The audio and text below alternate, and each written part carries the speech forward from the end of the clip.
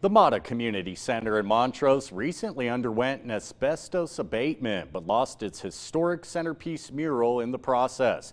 It was a mural that told the story of Montrose's heritage. Our Dylan Malfatti brings you the full story as KREX continues to honor Hispanic heritage in Western Colorado. Hispanic Heritage Month is brought to you by Casa Bella Flooring.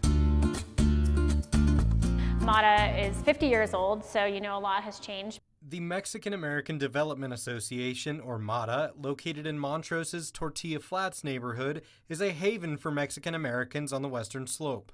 It's self-named because they used to have the smell of tortillas cooking in the neighborhood. MADA hosts birthday parties, community gatherings, and cooking classes. They also provide emergency assistance for community members in need.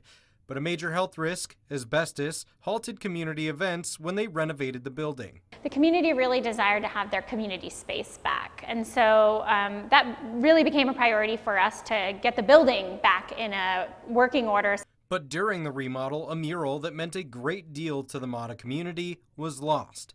Luckily, one community member, Darlene Mora, knew Juan Espinosa, the original muralist, and went to MADA administration with a brilliant idea. What if we hire him to come and redo the mural or make a new one? So muralist Juan Espinosa made the trip from Pueblo, Colorado to his hometown in Montrose to recreate the March of Memories mural he first painted 50 years ago, but this time on canvas. When I found out that the whole wall had come down because of an asbestos removal project, then that's when Darlene and I started talking about the idea of repainting it. The new and old murals have some key similarities, like the central figure Ricardo Falcón, who was murdered the year Espinosa painted the original mural. He was a founder of the United Mexican American Students Organization in Boulder, and was killed in a gas station over an argument over water to cool an overheated engine. The mural also depicts local mestizo history. The rocks, or majones, sheep herders once stacked in area pastures, Ute Chief Colorado, the last to fight against removal from the Uncompahgre, the old Mirada Chapel, and a flag with a thunderbird representing the farm workers of America.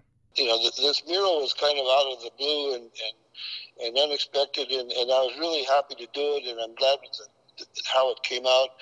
This beautiful piece of art and history may have been lost forever if Juan Espinosa hadn't picked up his paintbrush a second time.